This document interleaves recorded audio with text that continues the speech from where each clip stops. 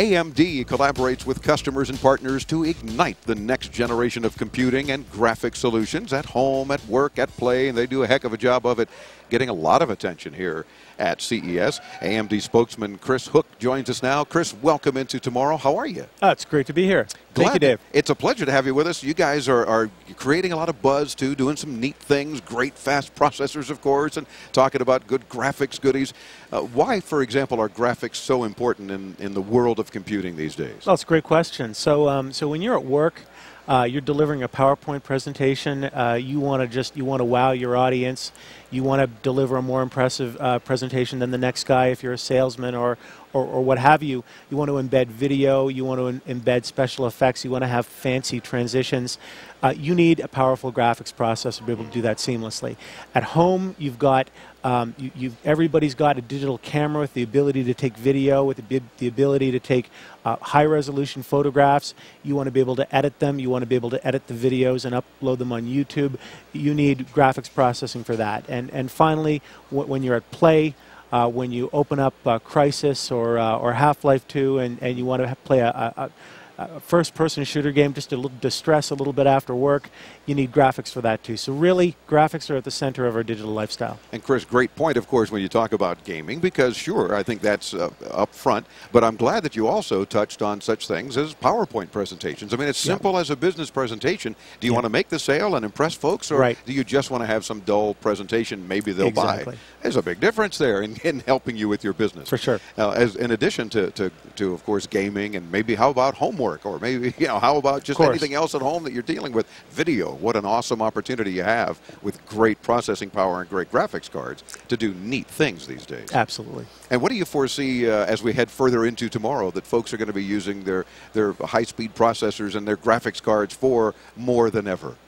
Well, I mean, certainly video editing is becoming a big part. Photo editing is becoming big. You know, the other day, Dave, I was helping an elderly neighbor of mine who's 78 years old use the internet for the first time. And as I was playing what an experience for you as well as for them, right? It is. Simple things like how a mouse works. We all take it for granted, but this is brand new to some people. Wow. And as I was setting up his computer, he's got folders and folders and folders full of digital photos. So even though not familiar with the internet, he's got a digital camera, and that speaks to the fact that digital cameras are everywhere. Everybody, if they're a grandmother or a great-grandmother or great-grandfather, everybody from the kindergarten student to to the retired folks, they use this technology, and you want to be able to, when you've got a video and you've taken a video of your family, you want to be able to edit it together and send out CDs for Christmas, or you want to be able to take your photos and you want to be able to maybe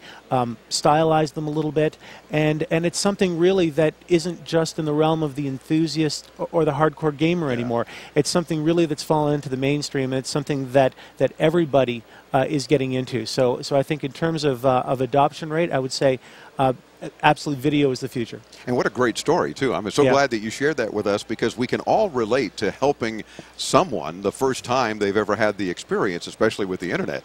And to know that this elderly guy is already tech savvy enough to be storing all these pictures, and now he can share them so easily, and you've helped make that possible. Absolutely. Had to give you the warm fuzzies, too. Right? Oh, I did. It was really enjoyable. It was really great to see. Let's talk about, when we talk about graphics processor and top-of-the-line processors, how do folks justify spending more money for a different processor maybe sometimes when they say, well, if this will kind of do what I need it to do, does it make sense to spend the extra money, because will I get so much more out of it? Well, that's a very good point. I think that if you're the kind of person who has invested in a big screen television and who likes to go downstairs into your rec room and to play a first-person shooter game, and you don't want drop frames, you want a seamless experience, you want to be able to have maximum clarity, you want to have a big picture, then you would invest $300 or $400 in a graphics card.